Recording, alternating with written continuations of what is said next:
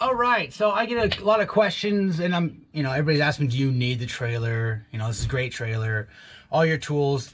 And then a couple people, who are starting out, weekend warriors, asking about tools and everything like that. So I decided to do basically a collection of tools. If I had to, I can get pretty much almost, I'd say 90% of the jobs that I do done with these tools. Now I will say you're gonna need a ladder. You're gonna need, I'll show you here in a little bit, but clean up, broom, dustpan, stuff like that. But if I for some reason had to start all over again, I would definitely buy these tools. I can put them in a bin, a couple bins, throw them in the back of your vehicle, your Geo Metro, whatever you got, and get to a job site, and you could do a lot of work for sure. I mean, a lot of work. So let's get into it. This is by no means like what you must have. There's always corded tools. I just have cordless. You can get extension cords. I don't need those. So extension cord, anything like that. I will say, get yourself some cheap sawhorses, a flat piece of wood, make yourself a table. You don't need a crazy workbench. It definitely helps, but you don't need a crazy, just something flat to keep your tools off the ground, so you don't have to keep bending over, all that kind of stuff. I don't use tool belts. If you need a tool belt, get yourself a tool belt. I have tool bags. I would recommend them. They keep stuff organized. So we're going to get into it and get a couple honorable mentions, and we'll be done. And you guys will know exactly what the tools I use for pretty much almost 90% of my work. I mean, there's some specialty stuff out there, and there's tools that save a lot of time. But if I had to do it all over again, these are the tools I would literally just swipe a credit card for, because I can get most everything done. So let's get to it. All right, so let's start from my right, going to the left. So I would literally just straight up buy these tools just because I can get everything I need to done pretty much. And then what I can't get done, I can either sub out or just say no to. So let's start off. First off, let's just get yourself a bag, some sort of bag. You don't need a veto. You just need some sort of bag to keep your small tools organized, so you don't have to keep digging around for them. Get yourself a bag.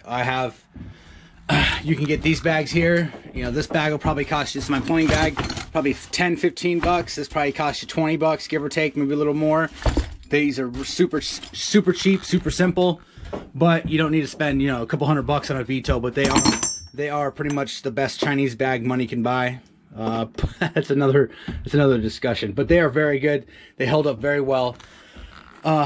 And I would highly recommend them as well. So you can see I have a couple other ones over here. So let's get into it. You're going to need some sort of light.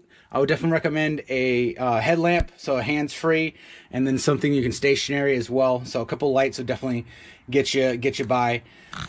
Gloves. Get yourself some gloves.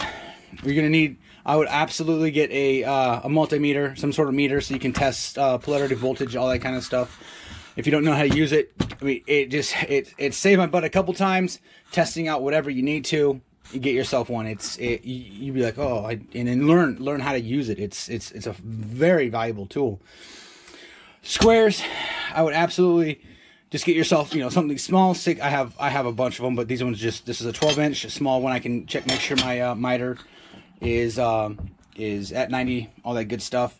Laser measure. Yes, I do have a tape measure here, right here. Laser measure saves a bunch of time. What are you going to do if you need to measure, like 60 feet or whatnot?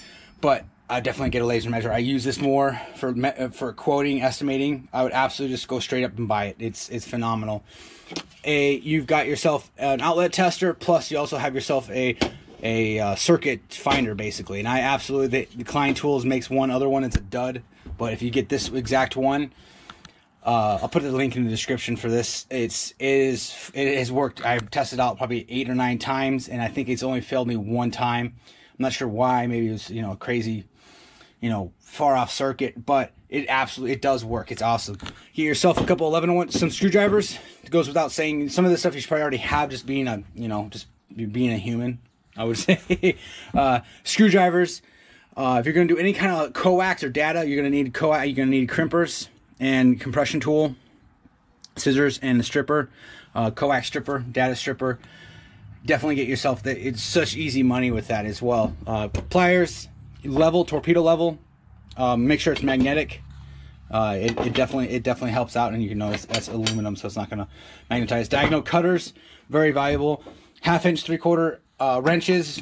Toilets, all that kind of stuff. They're big money in toilets. Razor knives for cutting open everything, including yourself. Be careful. Outlet tester, again, same thing, but just get yourself an outlet tester. Non-contact voltage tester. There is a boatload of money in just your small electrical repairs, light fixtures. Oh my goodness, outlets, stuff like that. If you're either licensed or your state, allows you to do it, get into it. It is absolutely a money maker. And you get your wire strippers, your pliers. This is more electrical stuff, but I would absolutely, definitely, I'd almost do a whole video on these ones alone. These are my favorite ones, spring-loaded. These are Southwire 7-in-1s. Fantastic tool. Absolutely fantastic. Of course, everybody's going to need a tape measure. Recommend Stanley. They're fantastic. Hammer. Everybody needs a hammer. You got lineman's pliers, miniature pliers. These ones come in handy when you're underneath and upside down and backwards in a sink. Definitely, definitely worth it. You got your mini screwdrivers. I use this more often than I do in my house, just for taking apart small things and replacing batteries, because you have those small screws. That's actually snapped. So, yeah. Anyways, you're gonna need some electrical tape, scissors. Now these are plumbing. These are basically just for your half-inch copper. If you're gonna do any plumbing, if you can do small plumbing, there's a boatload of money in it. Learn yourself how to solder. I don't have my torch here, but get yourself a little small torch and some flux and some solder and copper and pipe too. So it's it's super easy, but you can really mess up somebody's house if you leave it leaking. So make sure you know what you're doing. This little tool is for, I keep about 30 of these around. Garbage disposals, fantastic. Those help out tremendously. This is rigids. I'll leave this in the description as well. This is for a faucet replacement. This has got a bunch of tools in one. Changing out faucets is again a great money maker. Super fast, super easy. I got some Milwaukee's rent. These ones, I don't know if there's a part number on these ones or not. But it's a pipe wrench, 48227114. These are the pipe wrenches when you need it. They're absolutely fantastic. We've got valve pullers, and obviously valve tool for showers and any kind of plumbing, small plumbing stuff. I wouldn't get into the crazy plumbing right off the bat, but it is absolutely imperative.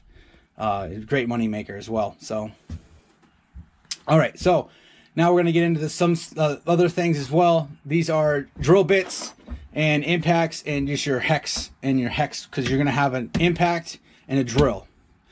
Impact and drill.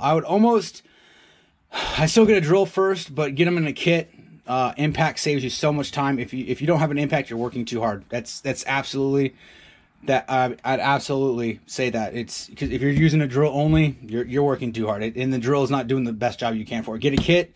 Get yourself an impact, drill bits, because an impact. These tools are worthless if you don't have the actual accessories with them. So all your you got a kit from 7 all the way up to 19 for anything. If you're mounting TVs, anything you need. And you got your little hex adapter right here, and you can basically do pretty much everything. This is exactly what I would just, if I can put all this into a truck, I can pretty much get most any job done. That being said, we'll get into it. The drill, make sure it's a hammer drill, getting through your masonry if you need to mount anything, all that kind of stuff. So absolutely, hammer drill for sure, and make sure it's a kit. Let's see if I'm make sure I'm not missing anything. All right, grinder. Any kind of grinder, you'd be surprised at what you can do with this. Cutting off nails, I find myself grabbing a grinder for way more things than I thought I would need it. It has saved my butt a couple times. Get yourself a grinder. And again, this is my only rigid tool, which is the actual blade itself. These are fantastic. I actually keep a couple of these in stock because of it. But yeah, get yourself a grinder.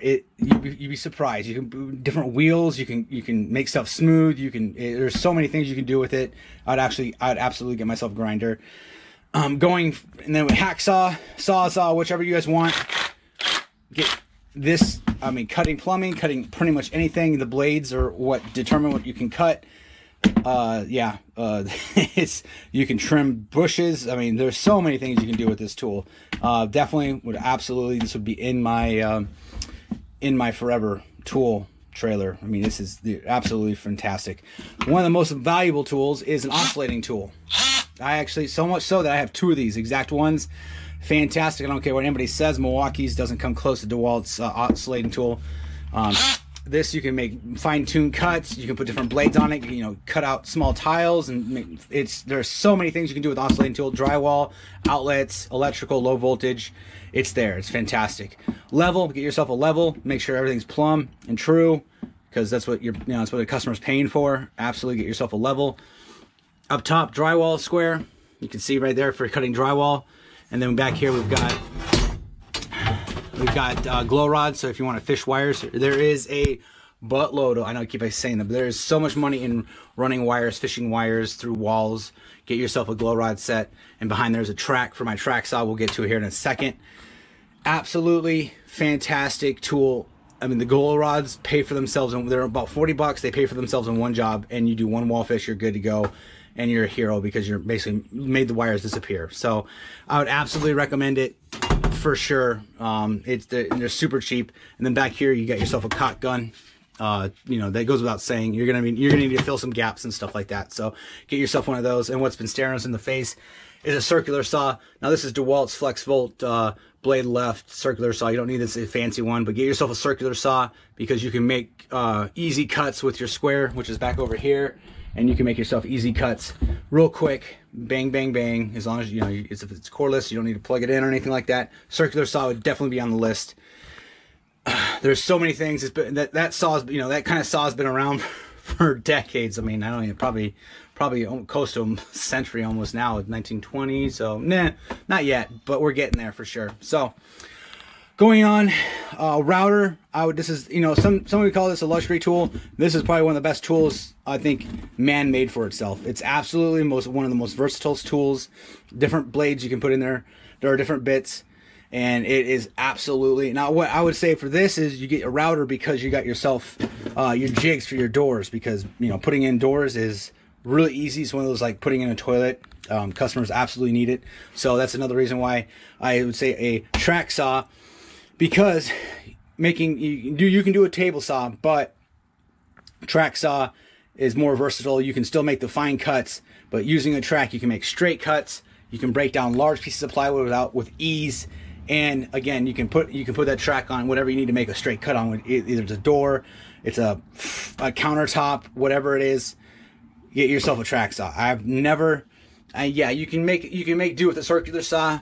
But once you get a track saw and you use it, you're gonna be like, I have no idea why I waited so long, because it's a time saver and money maker for sure. Jigs, again, jigs. You know, doors. You got your punch out, you got your hammer out, you got, you know, just jigs. Whatever you're gonna be using for, it saves time. For doors, this is your Craig pocket hole jig.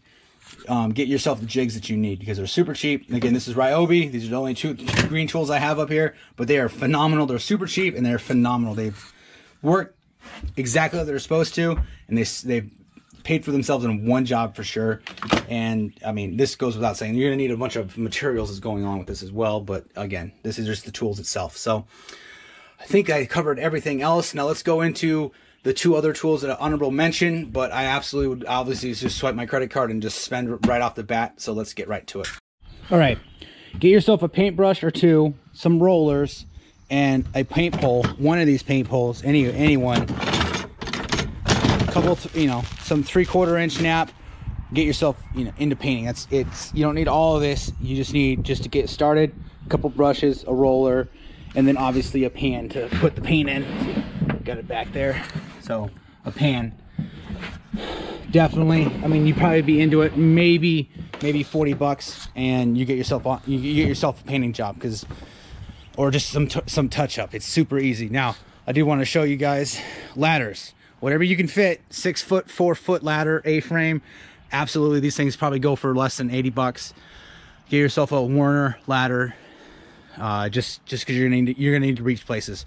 Trash, get yourself a Brute. Get yourself the little roller so it rolls on flat ground. Very easy, keep stuff clean. And a bucket and a shovel. You'd be surprised what you can get done with a bucket and a shovel. Like, there's so much work you can do once you have it. It's great. Cleaning out gutters, post holes, you know, just anything. So just definitely, you don't need a 28-foot extension ladder unless you need to get it way up on the roofs, stuff like that. 16-foot definitely do. You can probably get in the back of your truck or van, or even an A-frame. So again, just wanted, these are the basic stuff I would absolutely buy right off the bat, just to get myself on the job site, and I had enough tools to get the job done. All right, so yeah, I could get away with it without it, but I definitely would just go ahead, get yourself a miter saw. Dual bevel compound if you can.